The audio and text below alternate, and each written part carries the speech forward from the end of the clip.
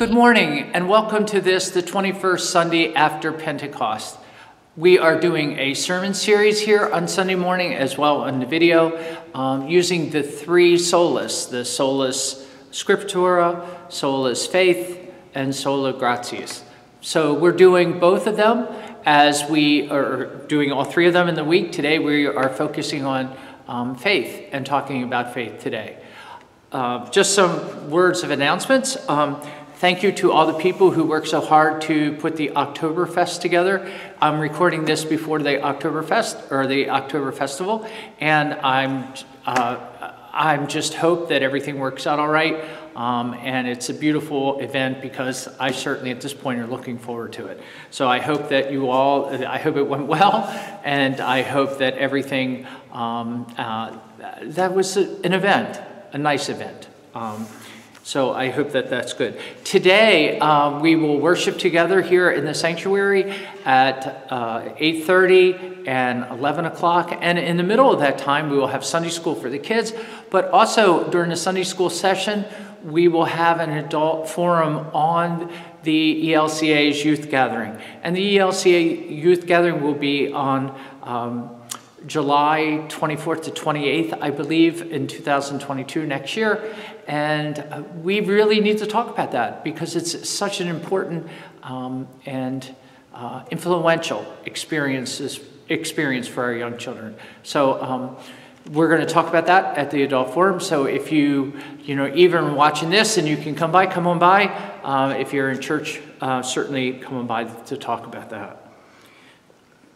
Our prayer concerns for today are Reed Michael Bollinger, Nancy Fox, Carl Gerber, Lauren Lineman, Rick Sheets, Grace Schultz, Rick Tinney, Laura Wilkie, and Donna Wild.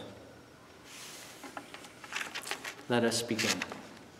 Good morning, boys and girls. I brought this little, it's kind of like a little guitar. Here, I'll put it here. And it makes sounds. And I got it when I went to Hawaii because I liked it. And so I'm going to play with it while we're here. But we're going to play a game. I'm going to play two notes, and you tell me whether they're the same or different. Okay? So we'll do this 3 times. Ready? Here we go. That sounded terrible. We'll try again. That still sounded terrible. Try again.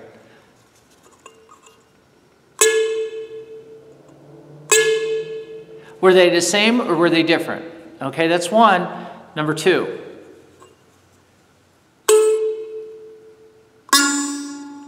I'll do it again. And number 3.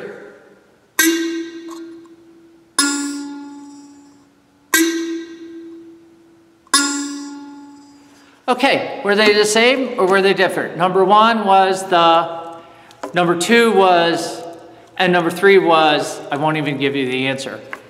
Prove it. Prove to me that they were different or the same. How can you? Did you see it? How could you heard it, didn't you? But you can't see it. How did you know? You heard it, but somebody else might have heard something different. So today we're talking about faith. And a lot of faith is in stuff you can't see. But there are things we can't see that we know are there. Like music, like that's like music, but sound is there, but we don't see it. Love is there, and we don't see it. We can feel it, we can be a part of it, but we don't see it. It's not there. Air, wind, don't see it. We can see the trees move, but we say it's the wind, but we can't see it. So today we're talking about faith and how important it is to believe and to understand that there are things that we can't see that we know are there, and that it's important for us to think about that. And it is really important for us when we talk about Jesus to understand that Jesus gives us a promise of new life, and that life is important for us, even though we can't see it. So today, think about that. There are things that we can't see that we know are there or we believe in. And that is what faith is in Jesus is all about. And so that's an important thing. It's an important thing for you to have now as young children. It's a very important thing for us as adults to have that as well. So let us pray together. Dear Jesus, we thank you so much for all that you give to us, especially the gift of faith, when we know and understand your promise to us of life, and even though we can't see it. And help us always to count on that, to live in that, and be a part of that. This we ask in your name. Amen. Thank you. The Lord be with you, and also with you. Let us pray. Sovereign and just God, you could condemn us for our sinfulness. You could demand sacrifices and homage as conditions of your love. But through your Son, you tell us what you want, to believe in you and take care of each other. Fashion our hearts to believe in you and live as you would have us live, in loving each other. This we ask in Jesus' name. Amen. A reading from Romans 1:16-17. The power of the gospel. For I am not ashamed of the gospel. It is the power of God for salvation to everyone who has faith, to the Jew first and also to the Greek. For in it the righteousness of God is revealed through faith for faith. As it is written, the one who is righteous will live by faith. Psalm 119. Make me understand the way of your precepts, and I will meditate on your wondrous works. My soul melts away for sorrow. Strengthen me according to your word. Put false ways far from me, and graciously teach me your law. I have chosen the way of faithfulness. I set your ordinances before me. I cling to your decrees, O Lord. Let me not be put to shame. I run the way of your commandments, for you enlarge my understanding. Teach me, O Lord, the way of your statutes, and I will observe it to the end. Give me understanding that I may keep your law and observe it with my whole heart. Lead me in the path of your commandments, for I delight in them. A reading from the Holy Gospel according to St. John. Glory to you, O Lord. When they had finished breakfast, Jesus said to Simon Peter, Simon, son of John, do you love me more than these? And he said to them, Yes, Lord, you know that I love you. And Jesus said to him, Feed my lambs. And then a second time he said to him, Simon, son of John, do you love me? And he said to him, Yes, Lord, you know that I love you. And Jesus said to him, Tend my sheep. And then he said to him a third time, Simon, son of John, do you love me? And Peter felt hurt because he said to him the third time, Do you love me? And he said to him, Lord, you know everything. You know that I love you. And Jesus said to him, Feed my sheep. The word of the Lord. Thanks be to God.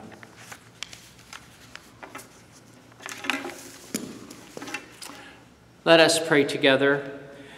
Dear Lord Jesus, in this day and age when so many things are thrown in front of us to believe in or to see or to try to understand, help us to look for you, to desire you, to want you in our lives, and to want your promise as a guiding post for our lives.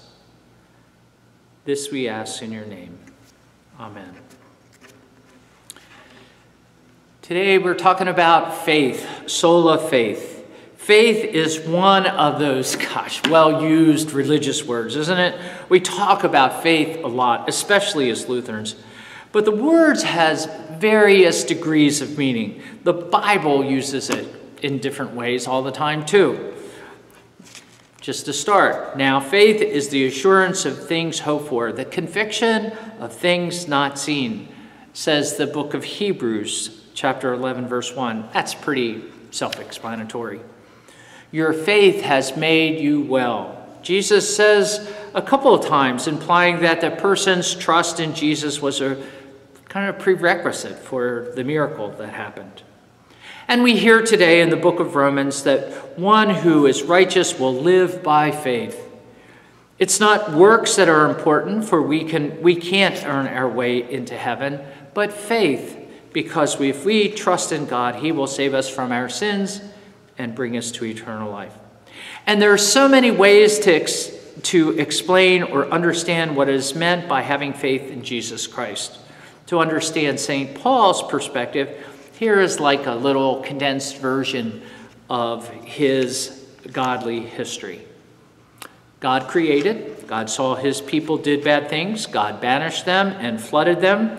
And by the time his people were slaves in Egypt, God freed them and gave them the law so that they would know what is right and what is wrong. Well, that made people law followers and not God lovers. By Jesus' time, God realized that his people could not be loyal no matter what. So he sent his son so that people could be redeemed for their sins. And God's son, Jesus, does the saving action on the cross, and everyone is saved regardless of sins as long as they have the will to be followers of Jesus. That is, to have faith. And we would say as Lutherans and Christians, we are justified by our faith. We are made good in heaven, not by our works, but by our faith in the actions and promises of Jesus. Now, have you ever asked what that faith means? It means we can't work our way into heaven even if we wanted to. But if we desire heaven, if we trust in God and his promises through Jesus Christ, if we want to be good and pure in our heart, that is our faith, then God will welcome us into his eternal kingdom. Faith is an example, in this example, is to trust God in his promises in Jesus Christ. There's an old wartime saying, there are no atheists in foxholes. When the chips are down and when we are desperate, we will pray no matter who we are. And I think that's true for the most part. That foxhole prayer, even in desperation, is still trusting in Jesus. It's having a desire for Jesus' promise of new life. And maybe it is at that time, the assurance that faith is needed most of all. Faith has two important parts. One, it acknowledges that we desire to be with God and do what God wants. We believe in his way. And two, it acknowledges that we're unable to do it on our own, that we are sinners in need of God's forgiveness through Christ Jesus. That is what it's meant by having faith. It's really not something that we can have in various degrees. We can't half believe that we desire to be with God and do his will. We can't have half of the belief that we can't do it on our own. Faith, when we think of it this way, is like an on and off switch. You have it or you don't. There's no small, medium, or large faith. The first reading today are the words that started the whole Reformation.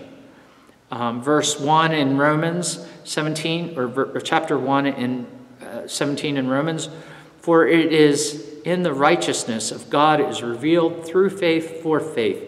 As it is written, the one who is righteous will live by faith. The part through faith for faith sounds great, doesn't it? But what does that mean exactly? Well, Luther translated it, and that opened the whole new idea of understanding God in Christ Jesus, certainly through faith. And he said it meant for the righteousness of God is revealed through his, that is Jesus's faithfulness for our faith. As it is written, the one who is righteous will live by his faithfulness, that is Jesus's faithfulness. Luther's translation informs us that Jesus' action of faithfulness opens the door for our faith, and that we who live in Jesus' faithfulness have the faith in it, are righteous before God. Another thing I think that we can talk about today, and that is we've been taught over the years, I don't know about you, but I have, that doubt is the enemy of faith, and that doubt is not good for us. Bible scholars and theologians today are talking about doubt being a part of the process of faith, and that having faith is not easy, and there are struggles in our lives, and as things happen, we face loss, and that can lead to doubt. And we need to work through that doubt. And when we do, we wind up with a stronger understanding of what our faith can be. We may have a struggle understanding the promise of Jesus is offering to us in his new life in him.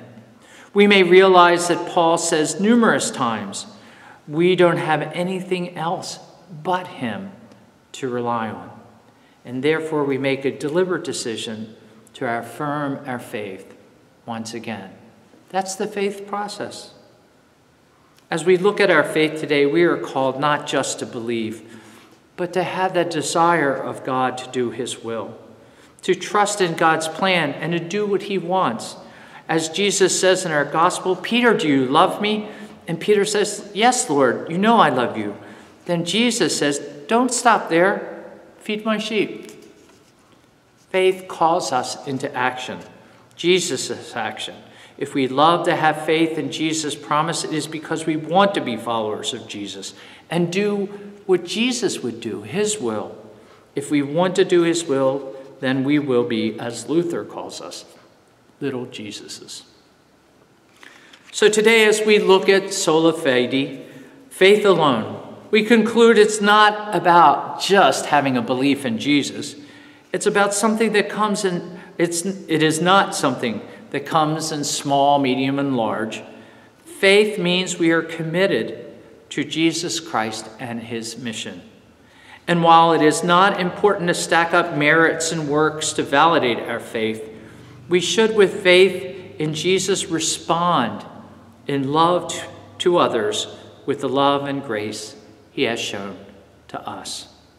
But it also means we understand that we will fall short. We will be complacent. We will sin, not because we don't know what is right, but because we know what is right and can't do it perfectly. We believe that in our hearts, if our hearts are in, if we try, God will forgive us. I think that is what faith alone means. It is our faith that leads us and not our works. It is our faith, our desires to be card-carrying members of the kingdom of God. And maybe at the same time, one that has missed a couple of assignments along the way. That's us. People with grandiose desire to be followers, but at the same time in need of the forgiveness for the times that we don't act like it. It is that faith, those grandiose desires, that are the ticket to the promises of Jesus Christ. That is the faith alone that God is looking for. Amen.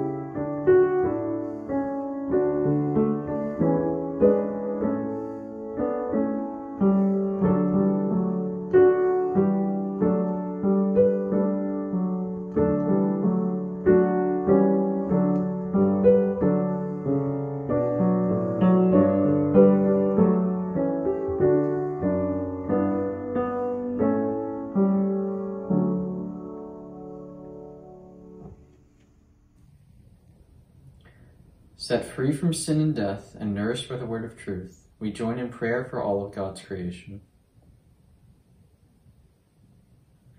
Loving God, form us as your people in your image of goodness by helping us to embrace your spirit-filled word as we engage scriptures. Bless us in our search for you and in the process of always wanting to learn, connect, and understand your love and grace. Hear us, O God. Your mercy is great. Holy One, for the gift of the church handed down through the ages, and for all who carry on the servant ministry of Jesus, we praise you. Send your Holy Spirit upon all who are discerning calls to ministry in its many forms, and equip them with your gifts. Hear us, O God. Your mercy is great. Suffering One, for all who work toward peace and who lead nations with a servant's heart, we praise you. Bring justice for all who suffer violence, persecution, discrimination, hunger, poverty, and homelessness, and create places of refuge for all people. Hear us, O God. Your mercy is great. Merciful One, for all who do the work of healing in mind, body, and spirit, we praise you. Surround and comfort all who struggle with depression, anxiety, cancer, diabetes, dementia, or any illness. We pray for Reed Michael Bollinger, Rick Sheets, Grace Annalie Faith Elko, Rick Tinney, Nancy Fox, Lori Wilkie, Carl Gerber, Diana Wilt, the family of Shirley Krager at Shirley's passing, that all may be comforted and healed. Hear us, O God. Your mercy is great. Sustaining One, for all who volunteer for the vitality of this congregation, we praise you. Strengthen and encourage greeters, ushers, office volunteers, bakers, counters, committee, and group leaders, teachers, students, evangelists, singers, builders, nurturers, and all who serve with generous hearts. Hear us, O God. Your mercy is great. Confident that you hear us, O God, we boldly place our prayers in your hands, through Jesus Christ, our truth and life. Amen. And let us pray together as our Lord and Savior taught us. Our Father, who art in heaven, hallowed be thy name. Thy kingdom come, thy will be done, on earth as it is in heaven. Give us this day our daily bread, and forgive us our trespasses, as we forgive those who trespass against us. And lead us not into temptation, but deliver us from evil. For thine is the kingdom, the power, and the glory, forever and ever. Amen. May the Lord bless you and keep you. May he cast his eyes upon you and be gracious to you. The Lord look upon you with favor and give you peace. In the name of the Father, the Son, and the Holy Spirit. Amen. We care as friends. We love as family. We serve as Christ. Go in peace to love and serve the Lord. Amen.